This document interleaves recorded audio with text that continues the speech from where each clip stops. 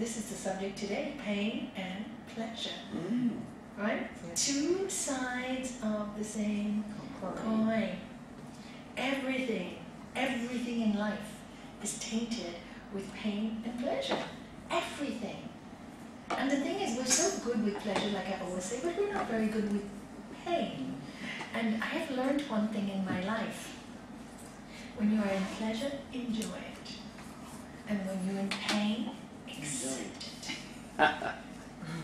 Accept it. You just have to accept it to grow.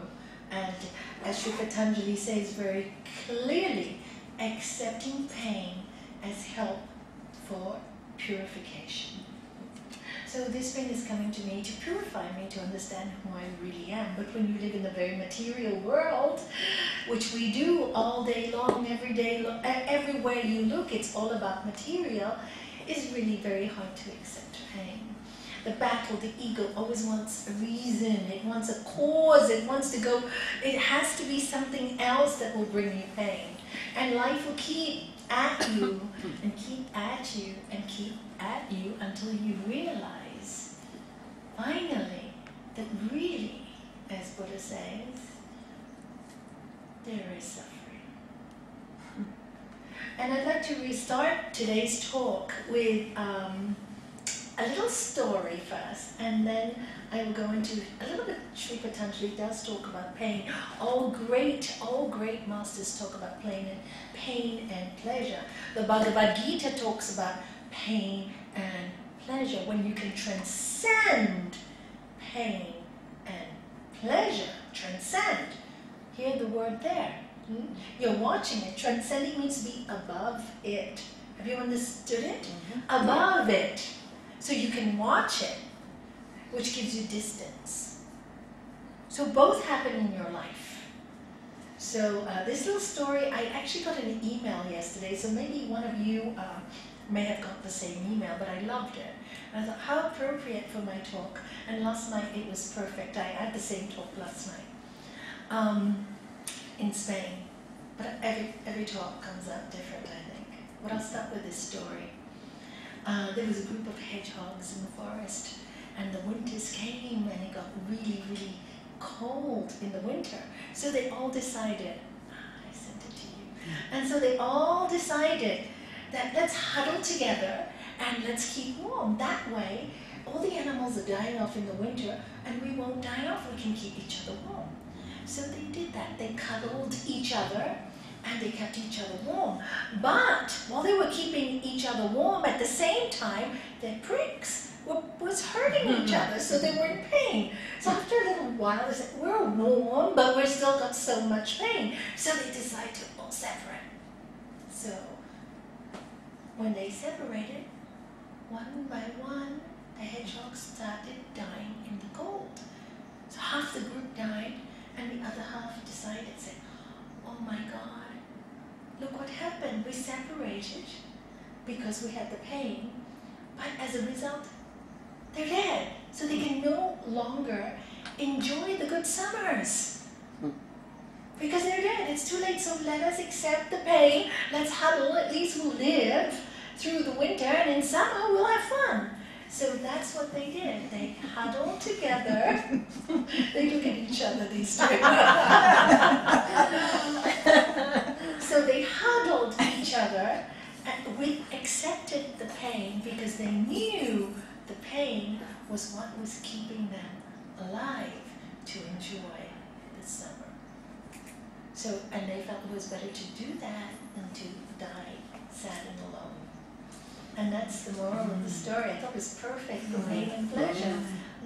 Any relationship you take on, anything, mother, child, husband, wife, friendship, whatever, always comes with a bite. Don't think it'll go smoothly. There is no such a thing as perfection. And the language should be pain is normal. Not, oh, I'm in pain. Pain is normal. I already know. You already know. You already know all these years of studying the truth. Have you ever been able to have anything without pain as a result or a consequence? Let me read to you what Sri Patanjali says. you know, because this is age-old pain and pleasure. We've had to go through it for generations, and it will continue for the entire earth time. It will never go away. Because we are in a university, and this is one thing we need to be very clear about. Here it says, to one of discrimination, everything is painful indeed. To one of discrimination. What does this mean? For one who's really thought about things, who's meditated, who's asked questions about life, you know, what is it really all about? It's with life, death, you know, suffering. Indeed, all things are painful. Why? Due to its consequences. The anxiety and fear over losing what is gained. You have something you love, you have something you really wanted for a long, long time. The moment you get it, what happens to you? You're fearful. I don't want to lose it. I don't want to lose it. I don't want to lose it. So even while you're in the pleasurable experience, you're already worried about losing it. So the pleasure is tainted with pain. And then he goes on to say, the resulting impressions left in the mind to create renewed cravings. What happens? All the good things that you've had in your, all the pleasurable experiences you've had in your life. Even if you leave the negative situation, the cravings, the old cravings will keep coming up to your mind. They'll keep coming because you remember, oh, this was so pleasurable, I'd like to experience it again. Oh, this was so pleasurable. So the cravings are going to drive you mad. And those cravings, again, painful, aren't they? So you see, you can't run away from it. And then he continues to say, and constant conflict amongst the three gunas control the mind. Constant. The three gunas, what are the three gunas? Sattva, Rajas, and Tamas. So nature already will give you so many of these energies in your life. You know, there'll be a sattvic period and you'll think, it's so wonderful. And before you know it, it becomes rajasic. And before you know it, it becomes tamasic, right? So already there is so much to deal with. So much. And it will always be. And you start to understand, oh my God, everything that I think is pleasurable ultimately will bring pain. And everything that is painful ultimately will bring pleasure in the case of having a child. Working really hard to get a degree. Struggling nights to get something you want, or days. And when you get it, the pleasure of it, the pain before the pleasure, and the pleasure before the pain. Have you seen it is a constant cycle? It will never end. And this is the way of the world.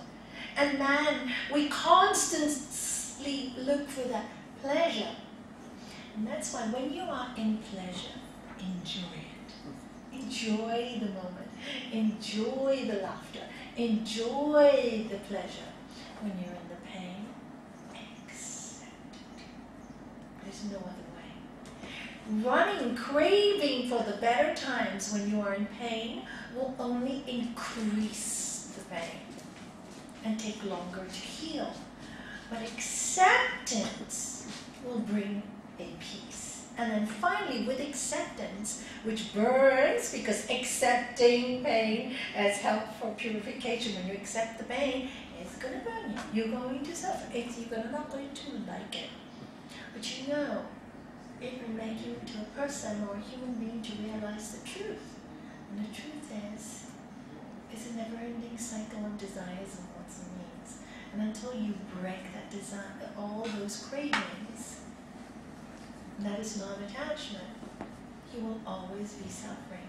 Now, does it sound so depressing? Yes, right? But it's not so depressing. It's actually quite fun when you know this to be the truth.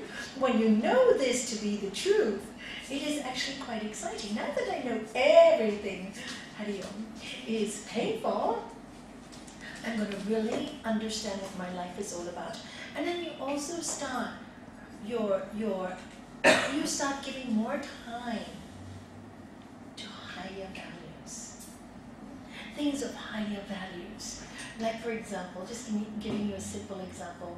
You look at your body and it's aging, and it will always continue to age, right? And maybe you spent years looking after your body, hours upon hours upon hours, all just body consciousness. And even spending all those hours, you will still get the wrinkle. Even buying a 200 pounds for cream, you will still get that mark. So many people, you still get it. It comes to a point that you'll say, okay, all this is making me suffer. Every day I look at my mirror and I'm suffering because I want something else to make me look younger. And then you get tired. And then when you get so tired, you actually become quite free. You just let it all go. Because you know what? I'm getting old. So what am I going to do with my time? Spend all day doing this till I get to my deathbed? Or go for something higher? Higher. Something that can make a difference to this world. Something that you can really contribute to the world and make a difference. Your everything, your aspect of life will change from I, me, mine to, yeah, it will. Pain does that to you. You know what? I can't be bothered with I, me, mine. It's too painful. Don't want to do it. After all, I just don't want to do it anymore. It's a natural progression. You can't force this. As the Om Trambakam mantra actually says, actual translation is, just as a cucumber falls off the tree when it's ready, it's too heavy with the weight. So realization is like that. You become so heavy with earthly things that you go, that's it, I'll drop it all. And it's natural. In its course of time, it happens by itself. You can't force it to happen.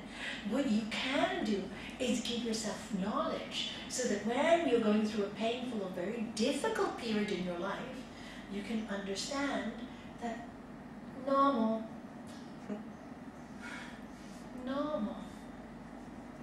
There's no perfect relationship. Don't try looking for it. You will be disappointed. There's always something. Always something. Yes, you can have a good, healthy relationship. But even in a healthy relationship, there's arguments. What can you do? Or there's disagreements. Or there are different ways of looking at the same thing. It will always happen. Because God wanted to know God in each individual person. And each individual person is unique with their own mindset and their own abilities. And so understanding this will give you a little bit of freedom from all the suffering. This is why Sri Patanjali starts off by saying, to one of discrimination. Start to understand. If you've really thought about this over and over and over again, know all things bring pain. You go to something, a good holiday. How many people, I don't want to go home after a holiday? Bring pain. You have a pleasurable holiday and you eat so much. Delicious the first 3 days. By the end of the week, I need to lose weight. You come home, I've eaten too much, I've drunk too much, and people come, I feel sick now, and I feel sick. I said, you just had a holiday to feel better. What have you done to yourself in your holiday? Holiday is a waste of time. A holiday should bring you back revived, energized. So I go, next time you go on a holiday, put in a regime. Maybe go make sure, okay, in the morning I'm going to do my hatha. If you don't like hatha, I'm going to go for a walk. Or in the evening, whatever you want. You want to get up late on holiday, no problem. Go for a swim, but do some exercise. Do some practice. Because otherwise you're going to come back feeling bloated, uncomfortable. And the good holiday that was supposed to bring you so much pleasure, you come back home and say, I need another holiday. What a waste of money. Might as well stay home in the first place, I recommend the walk in Scotland that we did. Great. I recommend a cruise. Because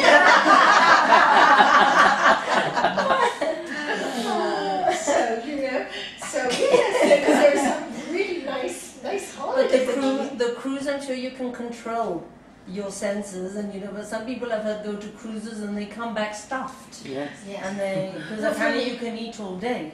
Yes, you can. Cruises. But I was very lucky. I went to a Czechie who is not also a food person. You eat when you're hungry.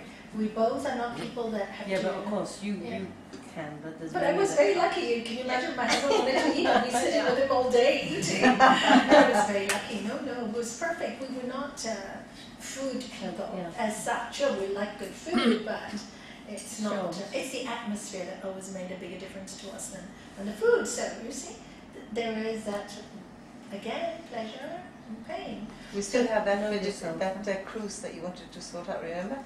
For the yogis. Yeah. So maybe it'll happen. Maybe Well, it'll it'll be happen. nice. Yes. Don't you think it'd be really nice if all of us went on a cruise? Yeah. I think we're going to have so much fun. Get up really early, meditate on the deck. Yeah. Oh, it'd be great. Welcome the day in on sunrise and doing For things. when? I'll remind her. She's out the pleasure of hearing it and then the pain now of when it's going to happen. How much? It's been shelved for the past 2 years, so when the time is right. We will do it. We will do it because I see it. I see it. We have fun, and then you can go and do your exercise. Right. We'll tell the cruise director. I can write and say, classes. "Look, we have yogis, a discount rate or something." Just and those things bring some holidays bring really really nice when it's balanced.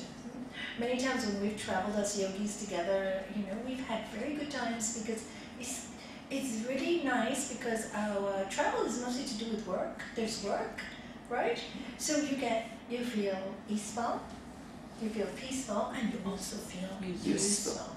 Those are my best travels, like when we go to Estoril or we go to now to Italy. Yes, I was working, but it was like fun, because there was also the walking by the Italian lakes and.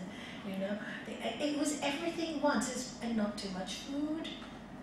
Your food is limited, In fact, it was a bit too little, but it's also okay.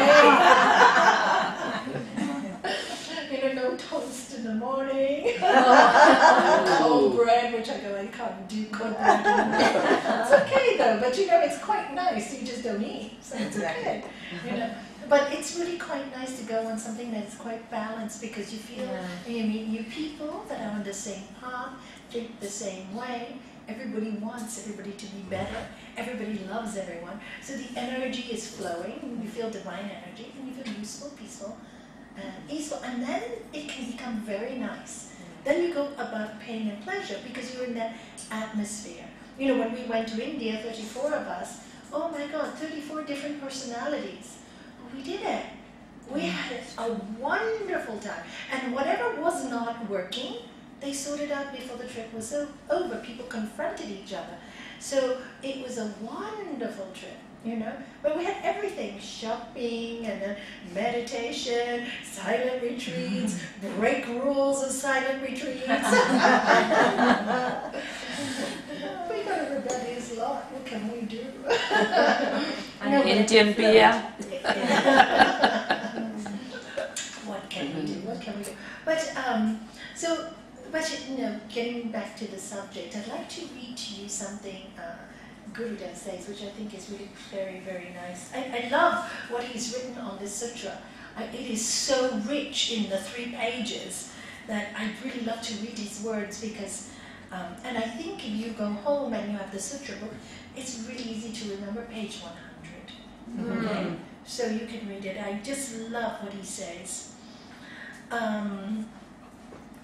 If we could only contemplate this for at least a little while daily, our lives would be completely transformed. Just for a little while. Every day think, yes, to a person of discrimination, everything is painful. Just be aware of it. All experiences are painful for the person of spiritual discrimination. In this world, all experience that comes from outside, through the world, through nature, or material things, are ultimately painful. None can give everlasting happiness. They may give temporary pleasure, but they always end up in pain. Even the enjoyment of our present pleasures is usually painful because we fear its loss. Imagine you have a high position, appreciated by hundreds of people. Everybody says you're a great person. Gradually you learn to love that position. Isn't it nice to be admired by everybody? To have hundreds of devotees around you, thousands of disciples across the country? This is really fine. But a fear might simultaneously come in. Suppose I lose this position. If my disciples leave me one after another, what will happen to me? Where is the pleasure of the position then? So in other words, any position you get in life, no matter how high, don't let it go to your head. Because what happens? You never know. Look what they did to Lord Jesus one day. Hosanna, King of the highest. Next week, crucify him. And here he says, what happens? Today you got your position, tomorrow you lose it. So don't put so much into your position. This is why I love this advice. Every day, contemplate a little about this sutra. Contemplate. Then you'll say, oh, pain is normal. Life is normal. You lose your position, no big deal. I'll get another one. You lose money, okay. It's like a graph, like the stock market, up and down, up and down. One day brilliant, one day this. And what do we do in yoga? What we do is we learn with meditation. We learn with all these techniques rather than to do this, which is 99% of the world do, and they suffer. Like when I talk to people who have no practice, it's very hard for them to understand this. And the people who practice yoga expect the person who doesn't practice to understand what they're thinking. You cannot. One patient said to me today or the other day, why do I always have to do the work? So because you're the yogi. The other person doesn't understand these concepts. They have nothing to cling on to. So they are collapsing in their pain, they're panicking in their pain, but you have the tools. You have the tools to at least, okay, it's doing this. Okay, I understand this is the way of the world. They don't. They can understand it by reading books, but unless you've done, you all know now, unless you've actually done the practice yourself by contemplating every day on these things, not sitting down to meditate and contemplating on your problems, that is not going to help you one single bit. Or reading a book and reading thousands of books and reading every single, I read The Power of Now. Oh, we have to live for every minute of every day. Oh, now I truly understand it. Next minute, I can't bear the pain. I'm really happy you understood Eckhart Tolle. Wonderful. You read it. Where did all that information go? Oh, but I know. If you know, you would not be crying over spilled milk, would you? You don't know. You wouldn't, you'd be crying, yes, but you wouldn't go, poor me, kind of syndrome. So you have to understand where you are on this scale, this ladder. But if you practice this every day, then there will be no attachment to any position, anything in your life. There will be like, okay, this is all temporary. So when I'm enjoying, I'm going to enjoy it. When I'm not enjoying it, it's over. Finish, let go. That's the non-attachment. Now that is difficult because people think non-attachment means you don't love anybody. No, it means you just love everybody more because you're not creeping, you're not holding on, you're not stopping. You are allowing the flow of love without wanting to possess it or ownership. You actually love more because you're allowing people to grow the way they need to grow. But it doesn't mean you don't love. You love. So let me continue because he says some wonderful things about all this, and I'd rather you listen to his words. Then he talks about the stock market, which you all know. Let's see.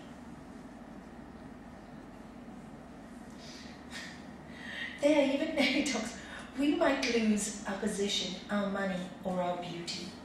There are even people who ensure their eyes, nose, earlobes, even fingers and toes. They become anxious about even touching things. They're always tense. It's all right to have a beautiful face. It's all right to have anything, as long as you don't let these things bring you anxiety and, who knows the other word? Pain. Fear. Anxiety and fear. The fear is what brings in the pain. It's all right to have anything. Enjoy it all. But understand the truth of it. If they come to you, let them come. Enjoy their presence. But when they go, enjoy their departure too. When they come alone. So allow them to go alone without losing your mind along with the external object. So here, the yoga practices is what's going to help you. Don't lose your mind just because of that person or that thing or that object. And the Bhagavad Gita, chapter 2, I think it's Sloka 60, 66, 67, or 62, 63, I forget. But one of those, chapter 2, it says, by brooding on a sense object. Do you remember it? Yes. So if I get it wrong, will you remind me? By brooding. What does brooding mean? Thinking about it all the time. What happens? Attachment comes. When you get attached to something, desire comes. I want it. I want it. I want it. From desires, unfulfilled, what happens? Anger. Angry. Not desire, you can't fulfill it, so you get irritated, you get frustrated, you get angry. My desire is not fulfilled. From anger, what happens? Loss of discrimination. You don't think right. Your thinking is warped because when you're angry, your thinking is warped. And then when you're very, very angry and your thinking is warped, you know what happens next? You lose your memory. Haven't you noticed when you're really, really angry? It's like you're in this space and you don't remember anything that you've learned. You don't remember anything that you've done beforehand. You just think black, black, black, black. Isn't it true? You just kind of lose your memory. You just forget all that you've learned. You come in a dark place. And when you become like that, you are lost. You are lost. That's it. Horrible position to be in. Don't allow yourself to brood. So as the moment you're starting to brood, understand this is the way it happens. Watch yourself. Look clearly. Understand what's happening in the mind.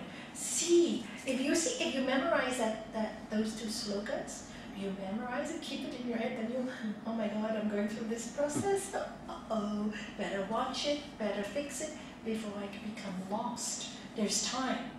While I'm in the process, there is time to stop it. But once you're in it, it's very hard to dig yourself out. All right? So just be aware. And here it says, when they come alone, so allow them to go without losing your mind along with the external object. Past pleasures are painful because renewed cravings arise from the impressions they leave in the mind. Right? So you remember that in the past you had this good time, and now you're going not through a good time. You go, what happens? I wish, but you know, it was so good then. But you know, so again, the craving comes up. So never-ending story. Do you know Keats? Any of you guys study Keats or poetry in this room? Yes. Yeah, Keats. It got older. Actually, my daughter reminded me of it because I said, you know, I'm speaking about play. We're talking about something which was painful and pleasure at the same. Kids. You have the kids, you love them. Painful when you watch them suffer. I said, oh, you know, Shani, she goes, you know, because Talia was very ill last week and there's a lot of pain, and now she's better this week. And so we're talking about pain and pleasure, and I go, you know, Shani, that's the topic of my talk tomorrow night. It was my topic of my talk last night as well.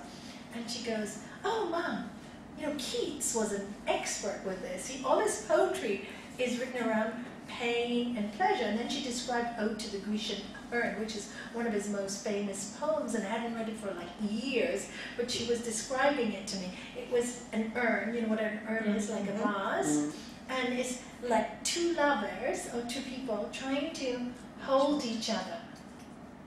the anticipation is pleasure, but never getting to meet is painful. And that's what he writes about. And this is life, isn't it? It's like this. The anticipation is exciting. The fact that they will never meet is painful. So I thought, oh, that's a pretty poem. Yeah, I had to look it up on the internet, but I didn't have my computer today, so no time to look it up. But if you can, it's called Ode to a Grecian Urn. So here it says, for example, Gurudev says, once I had a beautiful car, I don't know when I'm going to get another one like it. Whenever you see someone with such a car, it makes you unhappy. You'll be reminded of your old high times. And many people, you know, they always think back to the past, back to the past, back to the past. And then they can never be happy in the moment, because they remember those times. How many people I've known in the last few years had everything, nice homes, nice everything, and they've lost everything in this credit crunch. So many people have left the coast because so many people just come to the sangha in Spain, and half of them have left because no more jobs, no more anything. They had to leave, go back to the country, their own country, and get the dough. And they were so sad. You know, everything gone. They go, oh, but it was such a nice summer night. I don't want to add insult to injury. Say, well, you had it, you never appreciated it. You never appreciated it. Never appreciate. You always compare with something else when you had it. It could be better. But when you have something, just appreciate it and enjoy it from when you have it. And know that in what you have, there is perfection in the imperfection. That the imperfection is given to you to raise you, to help your mind to transcend both pain and pleasure.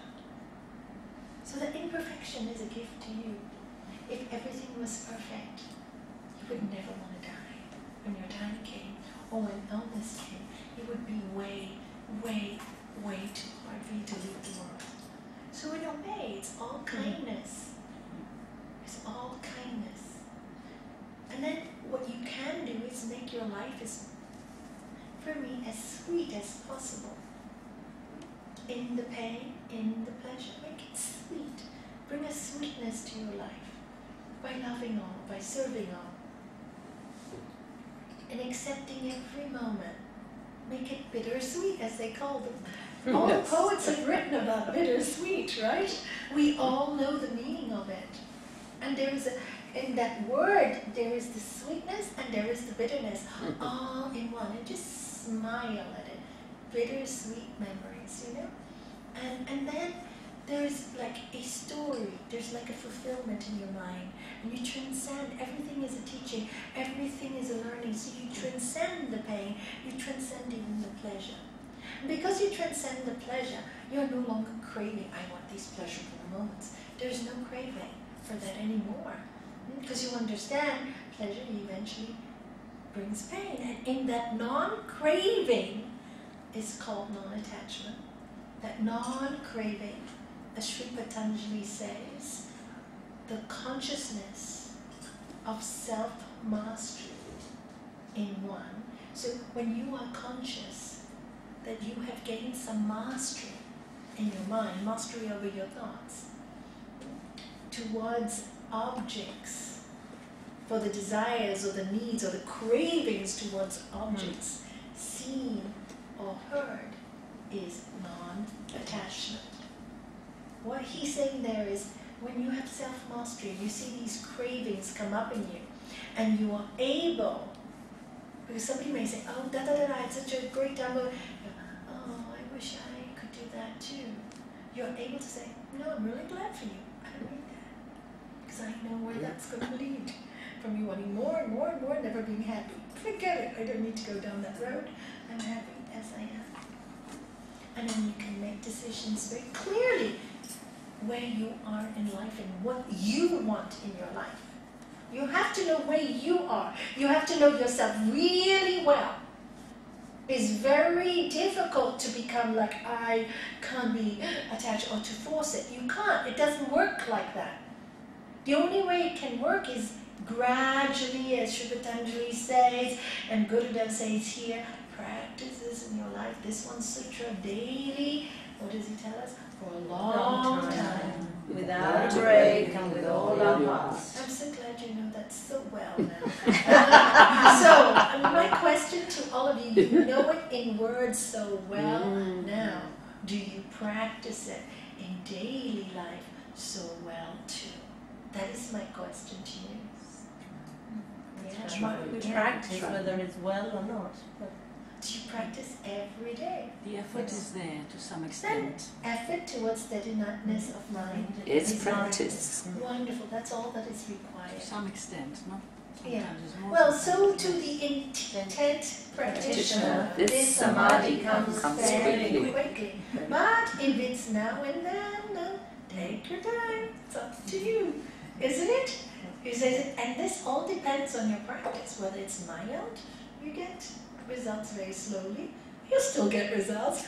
Whether it's medium, you get a bit more more, results. and if it's intense. But he does say, if it's intense, this samadhi will come very quickly. If it's mild and medium, who knows? Medium that quickly. Yeah. But it's better than the trying, because the trying is, I'm going to try and touch you. Well, what is that? Because, you know, can I try? I either do it or don't. Yeah. It's a funny word, that trying, that we many times use, thinking that we're doing something. Yeah. Yes. Yes, I like that. But buddy, trying is a difficult. If you do it, Try you and don't. get this, you know. Yeah. Yes, you're absolutely right. And I hear so much, I'm trying. Why try? Do it. Just do it, Nike. At least Just one do little it. percent, you know, but you still Isn't it? Don't they say just do it? Just do it. Just do I it. think when we use the word try is because we know we're not committed. Wonderful. That's Yes. a great. So we don't Analyze. want to then Yeah. let ourselves down by saying I was going to do it, but I knew I wasn't going to, because perhaps we don't want the results. So scared of the results. we still need to Then go through the burning of Still it. someone come. If you even put the 1% of effort, it's still 1%, even though it's not a lot, but it's still 1% towards something. Absolutely. Arjuna asks Lord Krishna in chapter 6 of the Bhagavad Gita, and he goes, you know, what happens when, you know, I do all this practice, and you're asking me to do this, and meditate, and do this, and clean my mind, and what happens? I'm doing all this, and I should die. I'm neither here, nor that I've enjoyed the world, or neither I'm there, you know. What's the point of it all? And what does Lord Krishna say to him? Arjuna, do not worry. Nothing. Everything that you have done, nothing will come to waste. Nothing will be wasted. You will either be born in the next life to the family of the prosperous, where you can, and spiritual, where you can continue your practices, or an even higher birth to totally spiritual people, where you can really elevate yourself. But life will make you come to these kind of families. So don't worry. Nothing you do that is good will be lost. So don't worry. If you can do little in this lifetime, it will not be lost. Next lifetime you will get a body where you can continue your practices. And obviously, this is what's happened. If you watch yourself in this room, obviously, this is what's happened. But if you don't get it this time around, don't worry, you'll have many times. And some people go, oh, I don't want another life in this world. Then you better stop saying, I don't want another life in this world. Because that's aversion, and that is also not non-attachment. I don't want. Do you see? When I'm not coming back to this earth again. Oh, dear. They're not in your hands, you know. Can you have situations of people saying, oh, I don't want to progress because I don't want to leave this Yes, life I've had already? people. I've had So- people. I've had people who said, I love this world so much. I said, great. I love the drama of the world. Great, enjoy it. Why not? That's what they love. They're not suffering. They love the drama. Would that not be... That's their journey. Why think so much? That's their journey. They have their Because peace.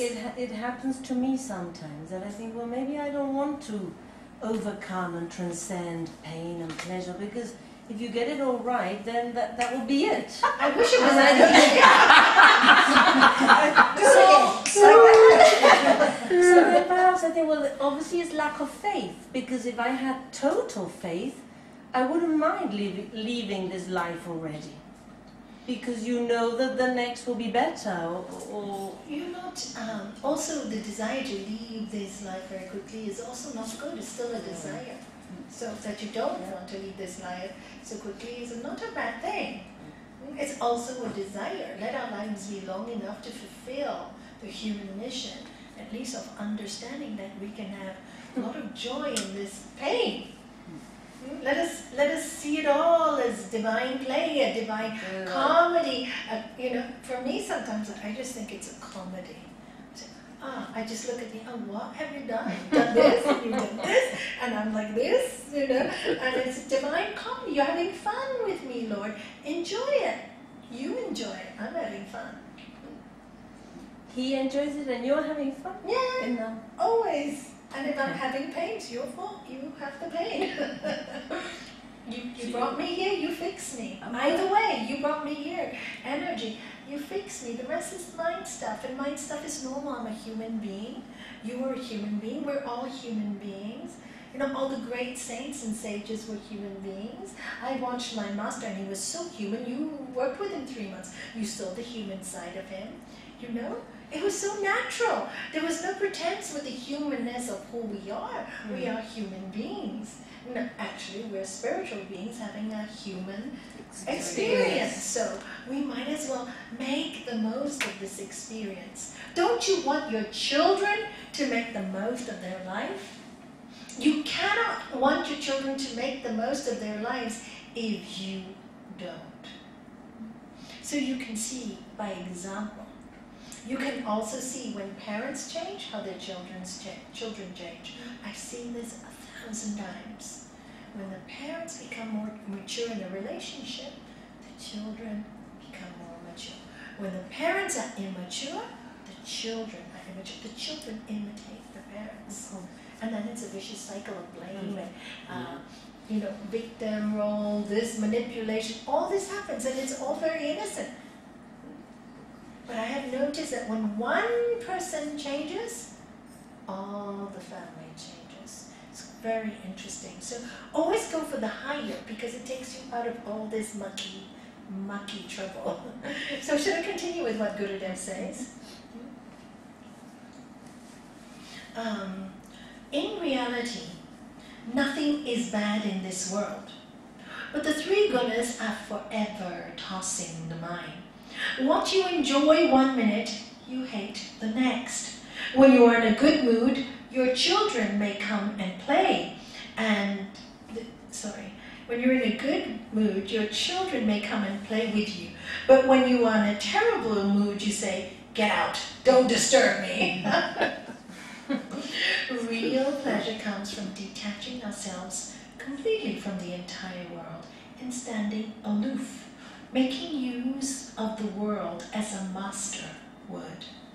Only in that can we have any pride. Only in that we'll feel, oh my God, I did something, managed. I am not saying that because everything is painful, we should run away from it. That doesn't work. Wherever we go, the world follows. If you don't understand the world and attempt to run away, you can never succeed. I have seen people who cannot run their own homes or cooperate with their families say, "I'm disgusted. I renounce.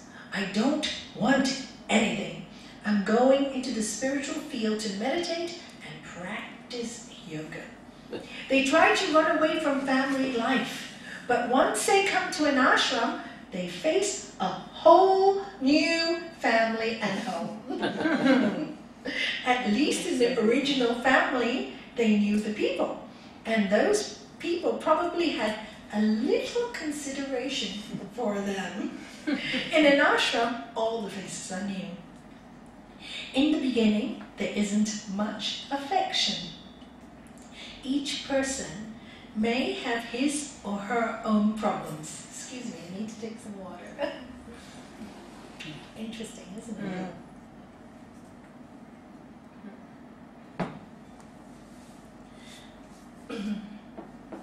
So, when someone can't adapt himself to his known family, how can he expect to adapt to an unknown group? A known devil is much better than an unknown one. Better the devil you know than the devil you don't. Isn't it truthful? Do you hear all the words? Do you see only truth coming out? It's so truthful, isn't it? And we're always running away because we think something else is going to be pleasurable. And I've seen many, many people go to the ashram, or renounce in all traditions, Buddhist tradition, the Hindu tradition. How many traditions? We've seen so many people. I've seen people leave their families. They can't deal with their families, so I'm going to serve God. And then they go away. And oh my God, poor ashrams. They have all these people that give them so much trouble because they're so messed up. They haven't been able to deal with their own families. That's why I say family life is not a bad thing. It's a good, really good training ground. Why? Because at least you have the people who love you. I always say my husband was my greatest guru because, when I did something wrong, you go, that's not yogic. That's not yoga. I'm going to call Gurudev. I'm going to call Gurudev. Listen, isn't this what happens to all of you? Yes. And in the beginning, I used to go, no, don't call Gurudev. Oh, please, don't. No, this is between us. Why do you want to involve Gurudev? In the end, after a few years, he'd say, this is not yoga. I said, really? In your opinion? Fine. Here's the phone. Call Gurudev. Didn't say it anymore. Didn't use it on me in the last few years, but the early years, because you see, he was my guru, he was teaching me. I wasn't sincere. I knew the words. I knew, but the practice hadn't seeped into the consciousness. It takes time for the practice to seep into your consciousness, into every single cell. They're atoms. You constantly repeat something, it gets into every single cell, but it takes time because there's so much debris there, there's so much wrong thinking, there's so much to clean up before the new things can come in. So he was a great guru in the sense that when I thought I knew it, he knew I did. So you go, is that really yoga? In the end, I was confident. So there was no fear. Because I knew I was coming from a pure place. So even if he had called Gurudev and said, oh, Nalanie did this, I felt so confident at that point that my actions were based on love. Didn't really matter. Please take the call and tell whoever you want. So many times I told them, why don't you come to satsang and tell them how you think about me? Very well. Be great. I don't want people to put me on a pedestal. Wonderful, they'll run away. So many times I told them. Honest, it's quite funny. I think about it now. It is quite funny. I said, please come. I really love you to announce how awful I am. It'd be great people to know. And he goes, can't do it. Because sometimes when a person is angry with themselves, what do? You all know this. You blame it on the person you love the most. You just do. So then after a while you learn, it's just, wow, that they love me so much. So it's just a reflection. Don't get attached to that negativity. Of course, there are days when it's too much and you can't handle it. And those are the days you use your tools. Okay, I'm going away. I'm going to travel for 5 days. Goodbye. Don't want to be with you. And that non-attachment makes them think, okay, fine. This is nonsense. I'm not willing to go into this level of nonsense. I'm doing my thing. By the time you come back, everything is cleared and everything is nice. And what a lot of nonsense, So life is like an experiment constantly. So in a household, life in a way is very lucky when you have this kind of cooperation, if you understand it to be, and not somebody attacking you, but teaching you. Every time somebody is attacking you, it's your guru talking to you. If you can really have that vision very clearly, and one of the persons that really taught me that was Mother Teresa. When I used to read her books, I say taught me because I felt through her books, she spoke to me, and she said she looked at a prostitute and she'd see Lord Jesus. She'd look at a thief and all she could see was Lord Jesus. And she'd be healing the sick and all she could see was Lord Jesus. And she to anybody, and all she could see was Lord Jesus. So, when people screamed at her and horrible things were done, because she had to face some horrible times, but she had to read about any of those things because she saw everybody as Lord Jesus. So when I read her books, they really inspired me. This is why, I think it's Patty who gave us that. Mother Teresa? Who gave us Mother Teresa? Adriana gave us. When she came to our center, I was saying, thank you, great mentor. So there are many great souls that are great mentors in our life, and my respect highly to her, because that's how you see things. Then you can transcend pleasure and pain. And I tell you the stories, but you would find it funny now when you hear it, right? Because many of you can relate to it. Yeah, for sure. So it's actually quite a comedy. But in retrospect, when you look back at the time, always things burn. At that moment when you hear, you're not good enough, it burns, but it's the ego. Okay, let it burn. Let the ego burn. It's okay, the ego can burn. It's no big deal. It's only the ego. It's only my human personality. No big deal. And what is my human personality? The whole scheme of things? Look up the stars and look down at yourself. You're not even a grain of sand. Forget it. Don't give yourself so much importance. Forget it. I'm not even a grain of sand. And then you become your ego, you let it go. It's not important enough.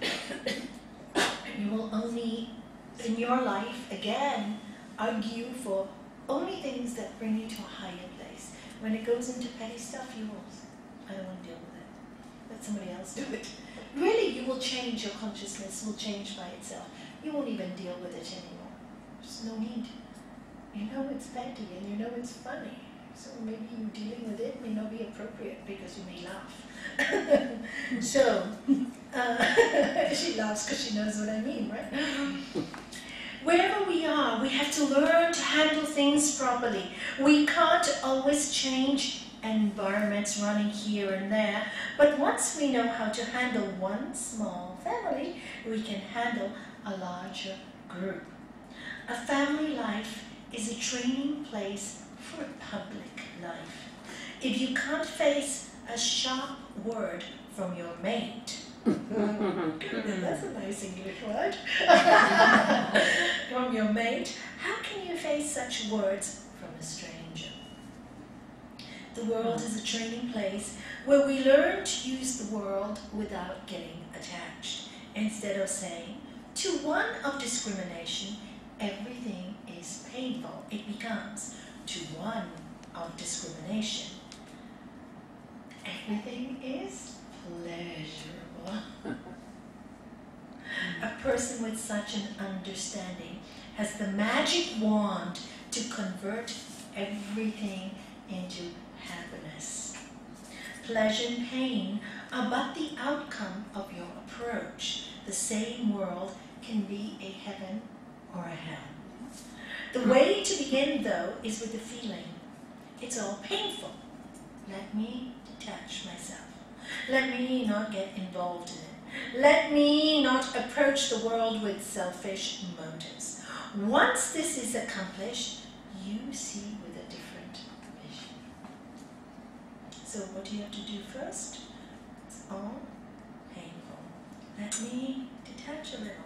Let me not get so involved. Do you know how in Gibraltar everybody likes to get involved in everybody's business? Have you seen it? Yeah. And it creates like a whirlpool, and everybody's like, I want to know what you're doing, and da da da da. And when you're sucked in that, haven't you noticed everybody comes out exhausted? And come out exhausted. It's too much getting involved in everybody's. And I got so much in my head. This one has said this one has said. No, you can listen. Let it all go. Don't get involved. Don't get sucked in. Right? Hear it all. Yes. This. Leave it. Drop it. Don't keep it in your mind. Hard to do. Takes training. When you're in the discriminative, if I may interrupt, sorry. Yes, you may. When you're in the discriminative mind, you can do that. Yes. But most of that circle or that buzz, they're feeding off each other, so they Correct. don't. This is why I said No. it's they don't see, they just live in this kind of sickness, unhappiness. Yeah, I call it a sickness because you really do go home feeling it here, don't you? It's like it, and then you don't feel like you lose the excitement, and I think this is how a lot of people go into depression. They lose the excitement of life, but yet they can't be without it, so they don't know, they go, they're miserable. They come, they stay home, they're miserable. There is nowhere for them to escape to. So they start praying and pray, God help me, God help me, God help me, but they haven't sorted the problem. They haven't understood. All life is a learning. All life is here for teaching us that, look, this is all temporary, this is all temporary, this is all temporary. And once you know it, everything becomes pleasurable. Because that depression of losing something is not going to haunt you for the rest of your life. Yes, you will always feel the pain. I'll tell you I've lost my husband, I'll always feel the pain. But it won't haunt me. It won't stop me. Yes, maybe my memory went for a year. I used to tell everybody, forget about my memory for 1 year. Thank God it's back. Shoot. Thank God I've got it back. But really, for 1 year, I just had to accept it. And who taught me this? All the people that I'd counseled who lost a partner before, all of them, same thing. After the partner died, for a year they would say, I've lost my memories. I was not. Did it happen to you on devotion? And I go, you haven't lost your memories. It's a grieving process. Just accept it. Adjusting. Yeah. So when it happened to me, I go, oh great. I told my daughter, Mom, you've never forgotten these things before. You never left things. It's grieving. It's a way of grieving. It's don't get attached to it. No, it will pass. Oh my God, some people come to me panicked like that. And I go, no, it's okay, it's perfectly normal. And the moment I tell them it's perfectly normal, it's like in a few minutes, everything is relieved from them. I see their whole body's relaxed, and I go, thank God I had this painful experience to be able to give us this information that can give them some peace. Not only have they lost their partners, they feel they've lost their memory too. It's normal. Really, Nalanie, it's normal. So normal. Just accept it. Your whole life has been torn apart. It's normal. So when they understand, at that point, what happens? They transcend that fear. They transcend that anxiousness, that fear. And this is what knowledge does to you. It helps you transcend it. Not that it will go away, but you transcend it. And you have to go. Yes, I know. Go. Thank you. You're welcome. Bye. So this is the way to begin. It's all painful. Let me detach myself. Let me become so involved. Let me not approach the world with selfish motives. Hear that?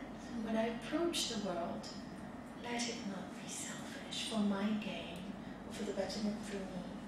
But let me, when I approach the world, let it be for the betterment of all. Not just I, me, I need, I want, I have to be happy.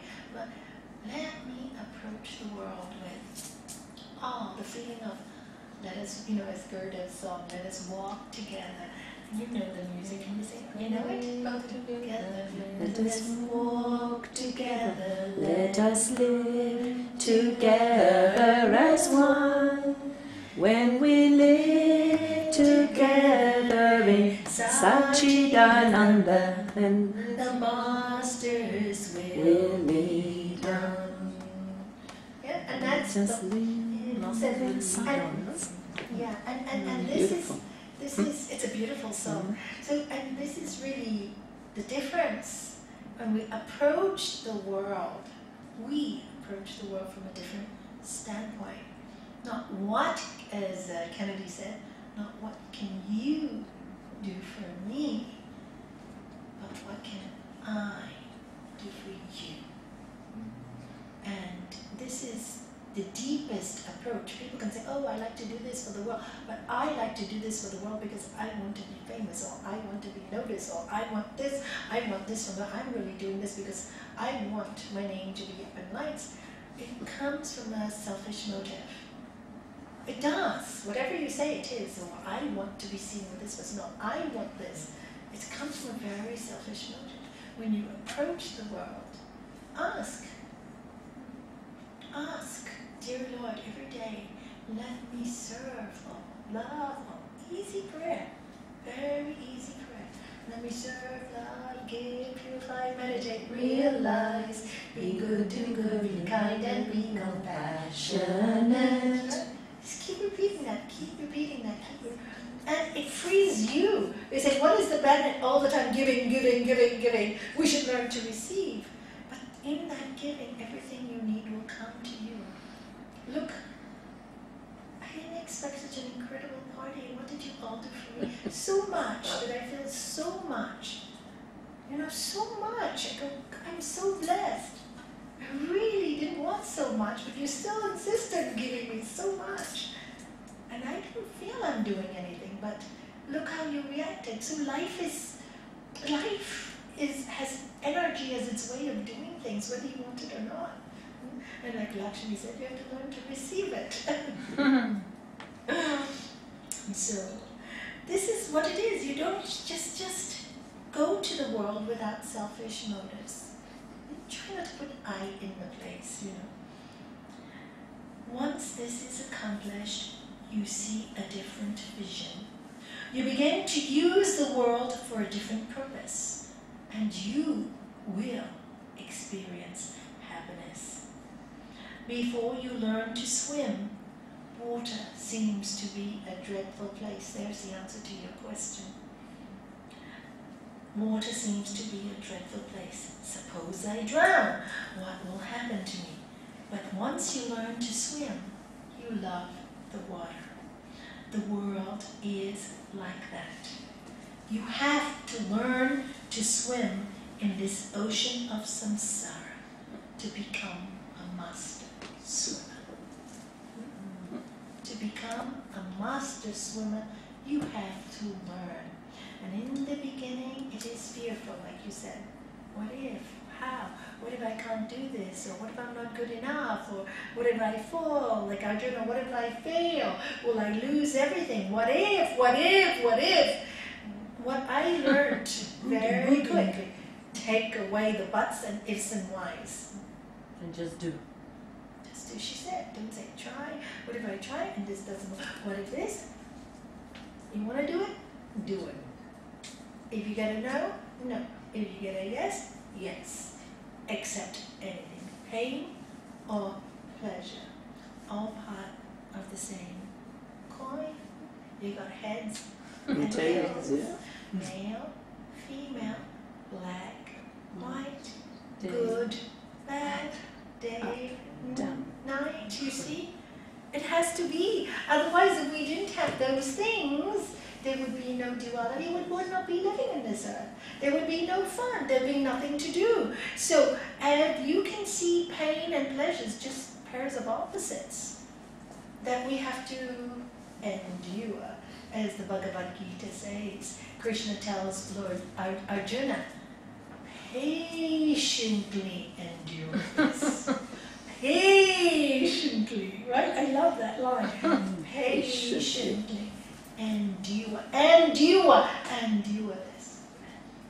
And this is the practice. So we have 10 minutes. I thought today, if you all agree, we'll do a little creative visualization on pain and pleasure. If that's okay with you? Yeah. Okay. Yes, sure. Oh, of course, yes. I read Patanjali every day. How many chapters should I? There are 3 chapters. No? Up to where should I read? There are 3 chapters? No, there's 4 books. Four books, yeah. So I read all 4 books. Sometimes I don't understand. Where should I stop? Okay, I will give you the syllabus. Okay. Don't read all of it because some of it is so way beyond. The last one is difficult. Yeah, Kaivalya Pada, yes. It's difficult to understand what he means unless you've gone through some of the things. This is why, in the beginning when Guru Gadev gave the syllabus, and I go, why has he only done so few sutras? And then after many years of studying, the others I learned to understand because of experience. More by experience, by the words I couldn't understand. And what I'd like you to do is how to follow it, is follow the syllabus that he's given. So in book 1, just read 1 to 16 to start. if you have any questions, because I don't live here, we have many. Can Roger yoga teachers put up your hands, please? Okay, we have many local teachers. Yes, you are a Roger yoga teacher. You can put up your hand. And if you ever have a question, I'm sure they wouldn't mind if would you mind if they just called? You know, I don't understand this sutra. Could you explain to me? But what I'll do is I'll ask Patty, has the whole syllabus that we study. I've got her email as well. Okay, I'll ask her to send you the sutras you should read. Good question. And the rest don't read yet. And then when you read those, we will do. We can actually, after we finish in September, we can do the other sutras. All of you are ready to do the more advanced sutras. Should we do that? Be nice. Yes. It's just Should that we we always get beginners though. Yeah, we always get beginners. And We it's might too pull much. guys, we might just blow them We out. will blow them. Oh, when I get my new Few place, you hours, can huh? maybe come, you know, once a do an month. extra. Yeah, extra for the advanced practitioners who can understand. Or a teacher's day, advanced day thingy. I have to do that. I don't have to look for a place then. It'll be easy for me. So yeah, of course we can do that. I really would. You know, I hope to travel less with this. I hope to travel Really? less. I hope to let people come. I hope to, but don't say it to the gods. I'm scared to say it to the gods. Because Because you'll invite them, they can come people can anytime they come. want. People can come. But I know I still have to travel for another couple of years. I do know that. But it will have to happen. It has to happen. That's the Lord's will. But yeah, of course, anything. I'm so happy. I love the other sutras now that I understand that. I can really be able to share it with you. Yeah, I'd love to do that. But she's right. When beginners come, it's too much. Like you said, you've been practicing so long. Some you can't just way above the head. Yeah, don't know what he's talking about, Sri Patanjali. Because you have to reach quite a level of practice to understand the other sutras. Otherwise, it's double Dutch. It's a good question. No, I love your question. And Sam, would you please do I that will, I'll for send it her? to her. Yes, Yes, thank you. And then you follow the syllabus, and any questions, ask. These kind of questions teachers love. When students come for spiritual or growing because they want to be more spiritual, it's the best students in the world because they want the highest goal. I enjoy them a lot. Great. So any teacher will be so glad to give you that. Oh, you're so welcome. It's my joy. Do you know, I remembered when you saying that you read the Patanjali every day. Wayne Dyer says that he reads or was reading for a while. I don't know where he heard it from. Like one sutra, and then the next day he'd read Sutra 1 and 2, and the next day 1, 2, 3, and eventually he even levitated with this. Yeah. Just a bit of sharing. Okay, thank you. That's how Amazing. amazing Rajni. Thank you. Yeah. But this is very busy.